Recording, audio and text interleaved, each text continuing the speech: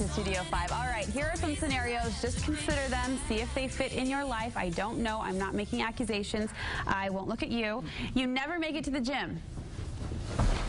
You bicker with your kids. You can't quite finish that forever project. Well, your problem might be pigeons. You heard me. Yeah, it doesn't make any sense to me either. Studio 5 relationship coach Matt Townsend is here to help us break down the barriers that are holding us back. It's pigeons. Blame it all on the pigeons. It's always those stinky, dirty, flying rats. Oh.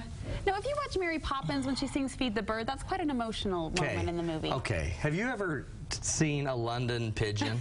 No, I haven't. They're nasty. They're nasty. They're dirty. They're gross. So pigeons can be problematic. So there's this article by a woman named Gretchen Rubin, right? And it's called The Happiness Project. And she talks about the fact that our lives are full of, what do they call them? Bluebirds of happiness, where we're seeking kind of the Martha Stewart-esque life where everything's perfect. Mary Poppins. Yes. Bluebirds of happiness. But sometimes that we don't have bluebirds, we have pigeons of discontent. We have things in our lives. They're not big things, okay? They're not like pigeons. They're not ostriches of discontent. They're just little things that kind of constantly annoy us, that we never seem to get our hands on. We never seem to get control of. That's the problem with pigeons. You can't get your hold of your hands. You try to, they fly, they're all over. And they leave a mess. Yeah. Have you tried to get your hands on pigeons? You've been in a park there, you think, I could just catch that pigeon. You go chase them. You've never chased a pigeon? Oh, you haven't lived. Oh, come on. Trafalgar Square. We took our family to Trafalgar Square in London, where they have big lions, and our kids were climbing on them. Thousands of pigeons. It was so beautiful. And one of them pooped.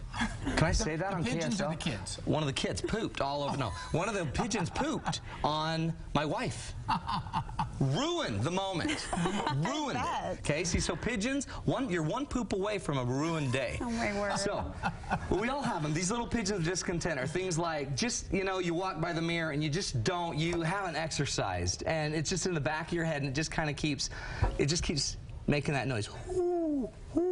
Is that an owl or a, I don't know if they coo, but you shoo them away and they come back. You shoo them away and they come back. Okay, so how do we get rid of these? How do we deal with those annoying things? They're not big, they're just little, because constant. They mentally do trip you up. They wear you down. Day out. They do. They wear you down. I hate them. You eat them. Pigeons are good eating. Here's what you do. 3 rules, okay? First rule, you let pigeons be pigeons. You can keep being mad every day. Hey, why doesn't my pigeon talk like the parrot at the zoo?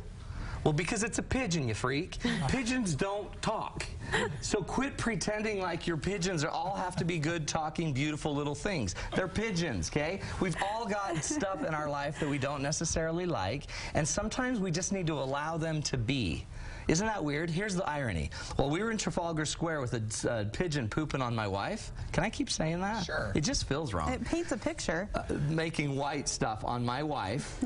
All of a sudden, I noticed, though, we were still being a family. Our kids were having a blast. So in the middle of all of these pigeons is some pretty cool miracles, like family, connection, fun, major memories. Every one of my kids remembers Trafalgar Square because there were pigeons there, ironically. We all even remember the poop. And as a family, we all laugh about it now, except my wife. So let pigeons be pigeons. In our lives, you're all going to have them. Now, if you can't handle it and you don't want any more pigeons in your life, just these little irritating parts of our life that we all go through. Just accept. You can just, just accept it. They are what they are. They're not affecting my life dramatically. I'm going to let it go. And do you almost even ignore them? Well, I'd embrace them. Sometimes the worst things make you understand the best things. Sometimes understanding that there's dirty pigeons allow bluebirds to live. What if the bluebird was choking on a pop lid, like a Pepsi bottle lid? See, we'll let the pigeon eat the bottle lid because they're disposable. But there's bad and there's good. So we let pigeons be pigeons. But here's the second rule. Once you've got that, you either have to learn to let them go. If you can't let them go, then you've got to create change to grow. Okay? If you can't let it grow, then you've got to make some plans to grow out of this issue. Okay? The rule is very simple. If this is what we want out of life, and this is what we deliver, that gap is pain. As long as we have pain, we have pain. You've either got to let it go and get rid of the goal of being that size 6 again, and be content with being a 12, and just be content with it. 4 kids later, and a busy schedule, and 5 different things you're doing, maybe 10's great. Let that idea go, or create a plan to get where you want to be. Meaning, pick up your game and be more of what you want to be. Otherwise, the pigeon's just going to keep creating problems for you. There's a great book by a guy named Mihai Csikszentmihalyi. He wrote a book called Flow, Psychology of Optimal Experience.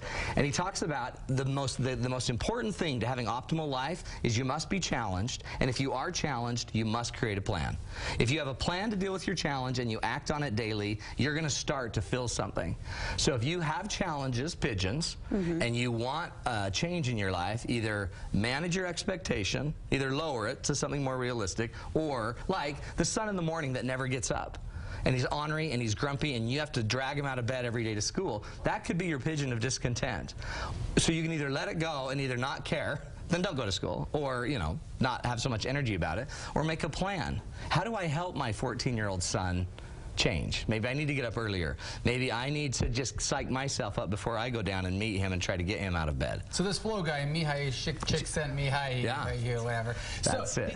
We would like the pigeons to disappear. He actually was saying pigeons you need the pigeons because you have to overcome them. That makes you happier. In fact, one of the keys to having optimal life is challenge. If you had no resistance on your life, you wouldn't feel optimal. You need some resistance. You need some, it's called eustress, good stress. You need good pressure. I've read this woman, Gretchen Rubin, who came up with this whole Pigeons of Discontent thing. I've read her blog here and there, and one of the things I really like about her whole happiness project, or the premise thereof, is that she talks about planning your happiness. That happiness doesn't just happen. And that's kind of what I hear you saying. You've got to plan Create a plan. And if you have a plan, that's one thing to deal with your challenge. And even more importantly is once you have the plan, if you start living it, you'll start to feel happy. Even people that are really like terminally ill and they have not a lot that they can do about it, at least still having something that they can do, some sort of plan, well then I'm going to live better with it and I'm going to find a way to make it work and I'm going to visit my family. Then living on that plan creates happiness. So happiness is a choice, right? And then the last one is find your happiness in your principles, not your perch. See, the neat thing is those silly little pigeons, they don't get frustrated like you do. And they only have a brain probably the size of a pea. And we have this incredibly intense, powerful brain. One of your next guests will talk about the power of your brain and changing your brain. But if you don't change your brain, you're a pigeon. You're now being run by a pigeon. How on earth do you let a little pea-brained bird live your life and make you so frustrated, or just some little unimportant event? The key is let your principles start to lead you. One of my favorite quotes is by a guy named Victor Hugo.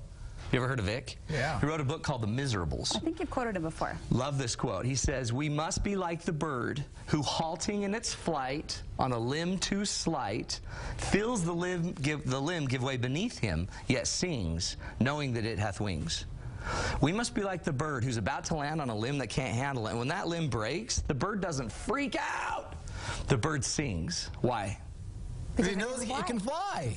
It can make do. If you have the principles of fly, you're going to make it work. If you have no principles, you have to freak out when we don't have our weight working for us, or when our child's not getting out of bed. So the key is find the principles. Principles of love, of sacrifice, of selflessness, of hard work, of dedication. Those things create the change. As if you aren't entertaining enough, you've got a date night coming up that's even doubly entertaining. This is going to be the best date night in the history of history. This is a big deal. Peter Breinholt is a buddy of mine, and we're doing a Valentine's Day date night where I will take an hour to teach you how to reignite the fire in your marriage. And Peter will then serenade you for an hour in a concert. And then at the end, we actually bring it all together and we do something I'm not even going to tell you. But it is pigeons? It does involve 40 pigeons and 2 doves. Bring your umbrella. But it's totally fun. 801-747-2121 or go to matttownsend.com. It's February 14th and it's filling up, so get there fast. 2 of our favorite guys. No better way to spend your date night on Valentine's Day than with Matt and Pete. Love it. Thanks, guys. Thanks, Matt.